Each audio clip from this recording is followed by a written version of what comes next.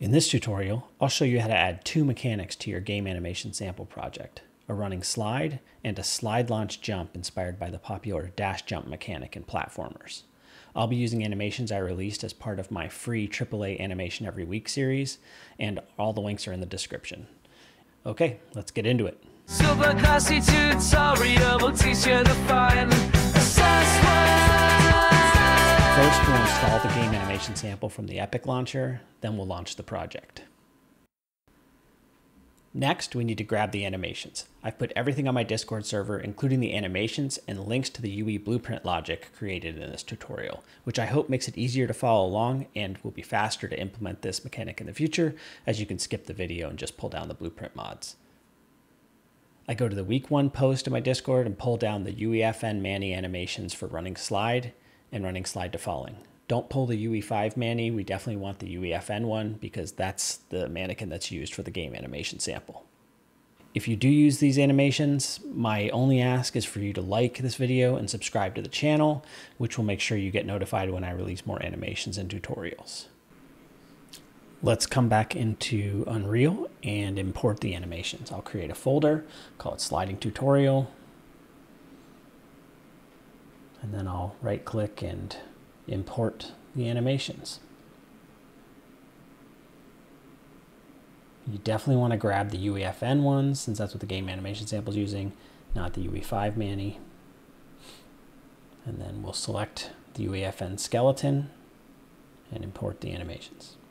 So there they are. First we need to configure animation, which is really just turning on root motion. So we go down and we enable root motion and we force the root lock.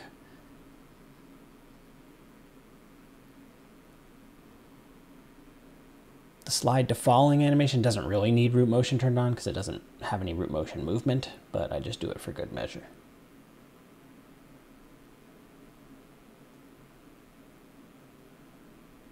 Okay.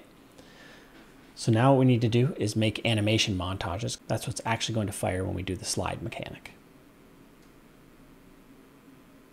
So I'll go ahead and name it. I usually name things AM underscore for animation montage.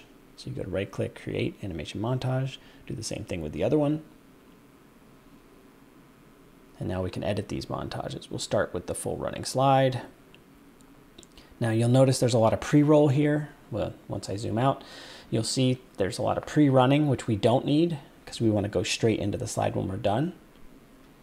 And so let's go find that spot when we start the slide.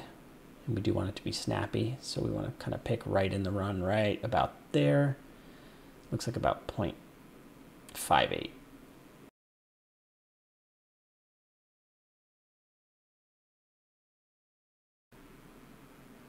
And when you go to the end, you see there is no post roll or whatever you would call it. He just goes, he jets up and goes right back into the run. So we want to set our start time to 0.58 for this animation. And then we'll just go adjust the blending a little bit. So blend in time is fine. Blend out, we're going to shorten that up just a little bit to make it so it can blend into the fall if needed.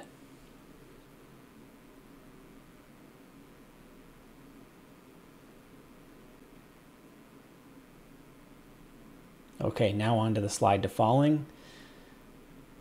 Time-wise, he's actually great. We don't need to trim anything off of this animation. I made it specifically for this purpose. And I think the only thing that we're going to want to do is shorten up the blend time. So we don't really need any blend time because this is coming straight from the slide, which is the inbound animation pose here. So we shorten that up to 20th of a second, and then we can shorten up the outbound to get into the fall because I had it transition directly to the fall pose.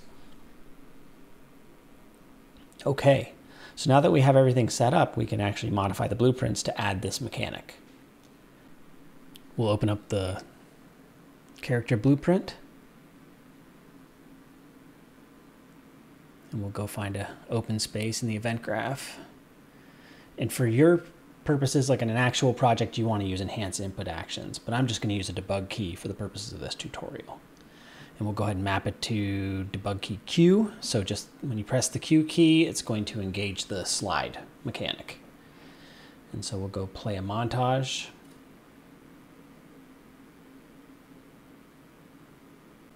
We select our running slide montage that we created. And at this point, you've already got the slide. It just doesn't have fall detection or any of the other stuff we're going to add to this. But let's hit play. And we'll get a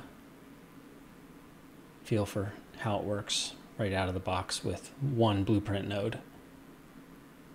It's actually not bad, but you'll notice the legs are wonky. They don't look good at all. They kind of float in the air. And that's because leg IK is still enabled. So we definitely want to disable leg IK. So we'll go to the animation blueprint for the sandbox character, and you'll notice leg IK is just turned on all the time. So here we're going to get our sandbox character, and for starters we'll just say, is the character doing a traversal action? And we'll map traversal action to that. So this is what you'll do if you just want the slide mechanic and you don't want to be able to press the spacebar and launch or do a jump during a slide. You would just use the traversal action. And then we're going to select a float. And so if the traversal action is true, then we want 0 to be leg IK's blend amount. And if it's false, meaning we're not traversing, we want to turn leg IK back on, which is setting the value to 1. Compile that, go back to our character blueprint. And now when we play this anim montage, immediately as we start it, we want to make sure that we're setting traversal action or doing traversal action to true.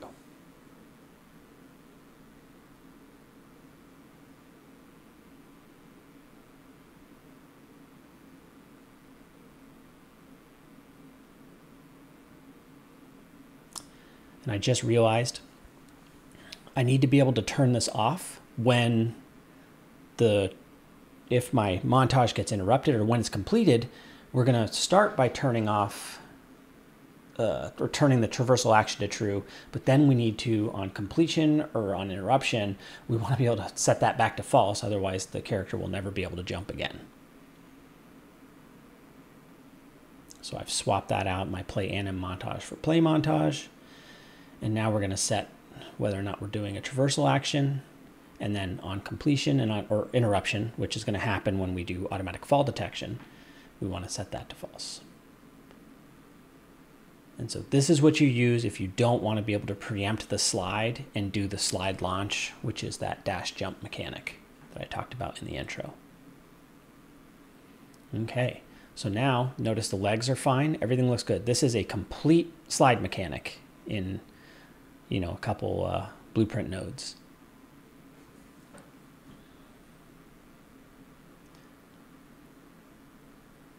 But one thing you'll notice is he magic carpets his way all the way down to the ground. So what we want to do is automatically detect that fall. As soon as the character is no longer over the top of a platform or the ground, they're not on the ground anymore, we want to kick them into the falling animation and put them back out of the slide. So we'll delete this. We're going to create a variable. We'll call it want disable leg IK.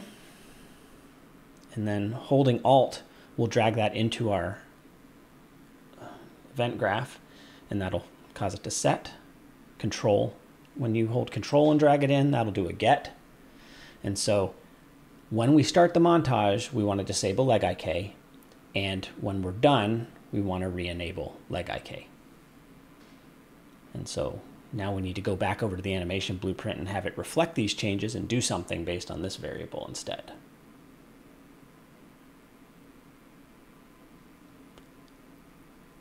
So, of note, I prefer when doing traversal action to turn off leg IK because it causes some odd results. So I'm going to leave that in place, but in this case, I'm going to show we get whether or not we want to disable leg IK, and that's going to drive. But what you could do is do a Boolean OR in both of those cases and disable in either of those.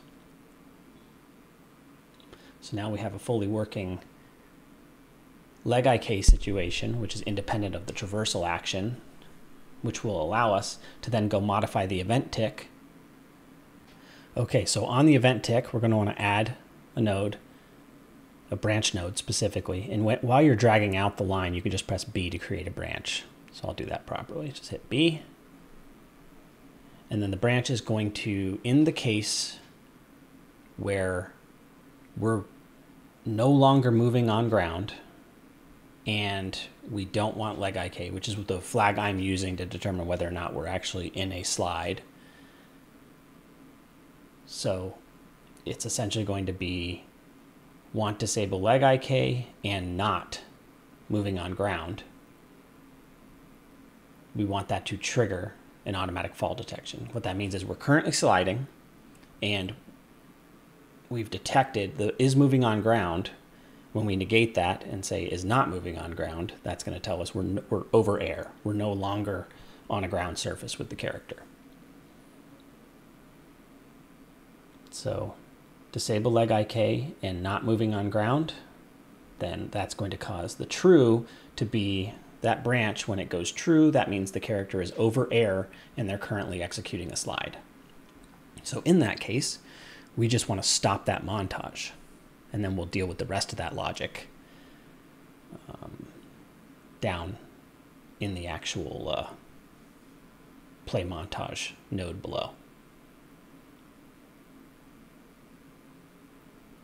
I am not good at arranging blueprints, but trying to make it a little cleaner for you.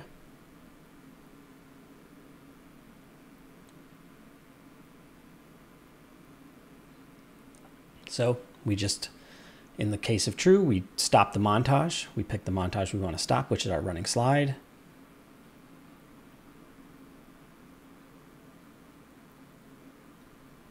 And that's it.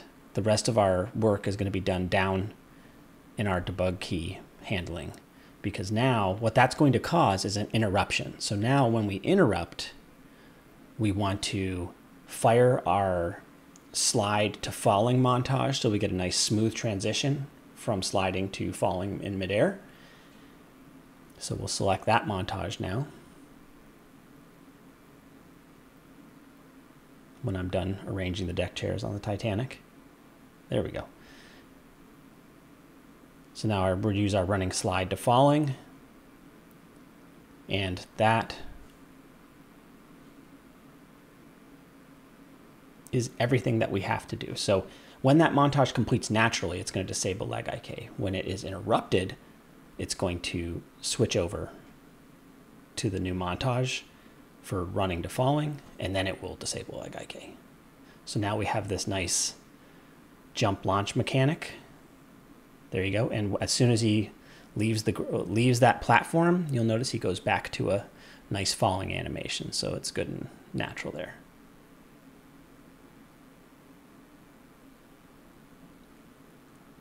And that's it. Definitely let me know if there's anything that was confusing or you were unable to follow. I'll remake the tutorial, or I'll add a little extra video to show the missing pieces. Reach out on Discord or via the comments, and see you next time.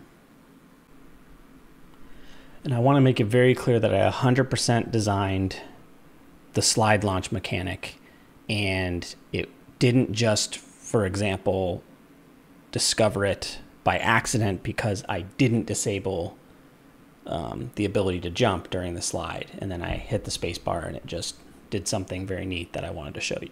So that is 100% not what happened. I completely designed it ahead of time.